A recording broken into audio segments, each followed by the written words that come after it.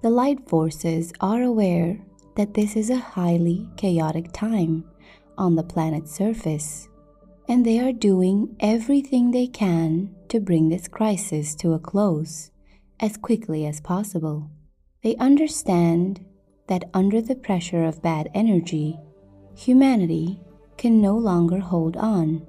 There has been a lot of discussion on this topic. The Galactic Federation is no longer a secret organization.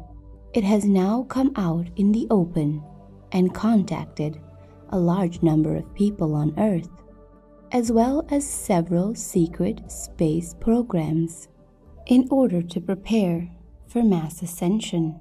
For the past 36 years, the Galactic Federation has dispatched large numbers of emissaries to Earth. This isn't a brand new phenomenon in human history.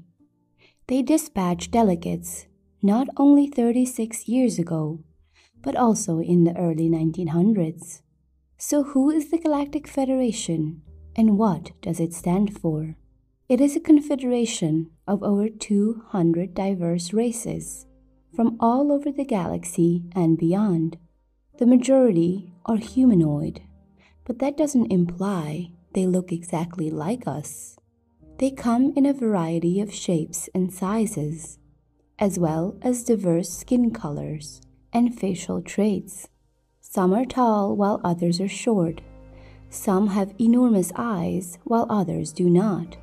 Some have green skin while others have red, blue, or blue light skin. And still others have typical skin colors like humans. Every race in the Confederation has male and female delegates. Our glorious Galactic Federation has now announced that many individuals will begin to migrate into higher levels of life in the years 2022 and beyond. These individuals will be the forerunners of a new era in human history. You are a pioneer in an amazing evolutionary step for humanity.